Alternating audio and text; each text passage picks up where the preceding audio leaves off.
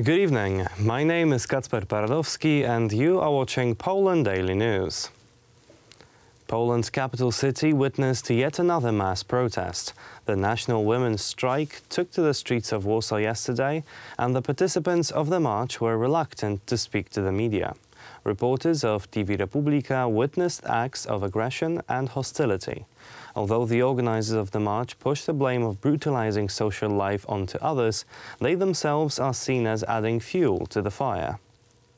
On one side, the activists of the women's strike speak of police aggression during their demonstration, but on the other, they are aggressive towards journalists. I only want to ask you a few questions. Can you promise me to ignore the Law and Justice Party agents and also those dressed up as journalists? Can you tell them to f***? They all pretend to be journalists. This, however, was not the end. Today, the protesters did not allow our reporters to enter the press conference, despite the fact they had been invited. You have nothing to wait for. You're only blocking the entrance. We will not let you in anyway.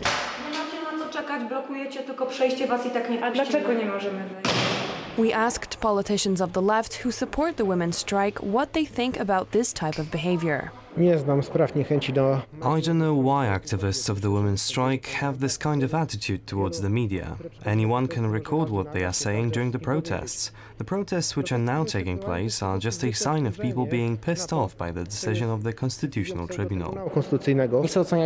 I don't want to comment on that. It was no one from my political camp, so I won't defend either side. I believe it's important to speak with the media, to provide them with a coherent message. It should also be respectful. I won't deny that. Yesterday's protest was to block the building of the Sejm, the lower chamber of parliament. However, due to the police blockade, the protesters marched in front of the building of the Polish television. The community of the women's strike accused the law enforcement of being too violent against the participants of the demonstration. Tear gas was used against them. Some of the officers blended in with the crowd in civilian clothes and armed with expandable batons. The spokesman for the police explained that they had no other choice than to use such force.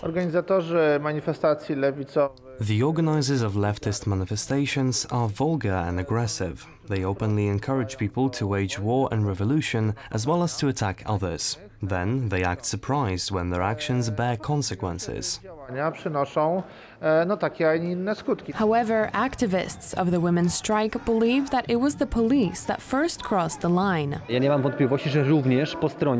I have no doubts that aggression is also present on the women's side. They are clearly provoking others to be aggressive. Attorney Nikodem Bernaciak says that freedom to gather is a value connected with responsibility for one's words and actions. The organizers of pro-choice demonstrations should bear moral responsibility for the content of their speeches and acts of violence committed by the protesters. Following yesterday's events, the police apprehended more than 20 demonstrators. 13 of them are to face charges. The latest data published by the Ministry of Health clearly shows that the epidemiological situation in the country is worsening day by day. The last 24 hours brought about a new record number of deaths due to COVID-19. Today, the Ministry of Health reported nearly 24,000 new coronavirus infections. 637 patients died due to the disease. This is the highest number of deaths since the beginning of the epidemic. In total, almost 797,000 people in our country have been infected with the disease, and over 12,000 died due to COVID-19. New information has surfaced concerning those awaiting a coronavirus vaccine. The latest studies for the COVID-19 vaccine are being conducted by American company Pfizer. The product is to be released on the market later this year. We have, of course, to wait for authorization and approval. Yeah. If everything goes well, we could start to supply the vaccines to Europe and the United States in the second half of December. Protests against the US election results continue. Supporters of the incumbent President Donald Trump demand a recount of votes in states such as Georgia, where it is believed election inconsistencies could have occurred. Stop the steal. These were the words chanted by Donald Trump's supporters in front of the Georgia state capitol in Atlanta. Packages of uncounted votes cast in the presidential election were found in the state on 2 occasions, totaling over 5,000 previously unaccounted for ballots. So it's their duty as our representatives to call a special session and to go in and investigate. And we know the Democrats don't want that because it'll prove the fraud just like everywhere else. This is a major moment. You guys are the literal vanguard, and Georgia is a key battleground state in all of this. You're going to need Georgia. You're going to need probably Pennsylvania and Arizona as the clearest path, I think, to 270. So they're trying to shut it down all right here. And people should remember that it's the Republican Party that's doing this to us. It's not the Democrats. In a sense, it's the Democrats because they frauded the election, but we expect that from them. Georgia's Chief Election Commissioner, Gabriel Sterling, emphasized that a group of investigators will address all allegations of electoral fraud, but stated that there was no evidence that the recounting of votes would affect the outcome of elections in the state. What is your response to President Trump's claims that there are thousands of fraudulent votes in Georgia? That he's been misinformed on that front, and the reason for the audit is to make sure that every legal vote is counted. President Donald Trump's electoral staff has requested a recount of votes in 2 counties in Wisconsin. State authorities have already received funds to cover the cost of recounting the votes. The incumbent president is entitled to do so because the difference in votes in the state is between 1 and 0.25%.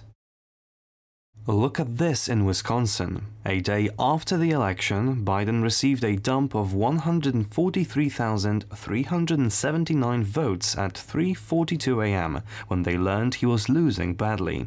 This is unbelievable. Joe Biden, on the other hand, is confident he won the race. At a recent online conference with healthcare professionals, the president-elect claimed Donald Trump's administration is responsible for delaying the COVID-19 program due to the extension of the counting process. We should be further along. One of the problems that we're having now is the failure of the administration to recognize. The law says that the General Services Administration has a person who recognizes who the winner is. State-level certification of the voting results should be completed in mid-December. That is all for tonight. Thank you for watching. Stay with us for Poland Daily Business. Good night.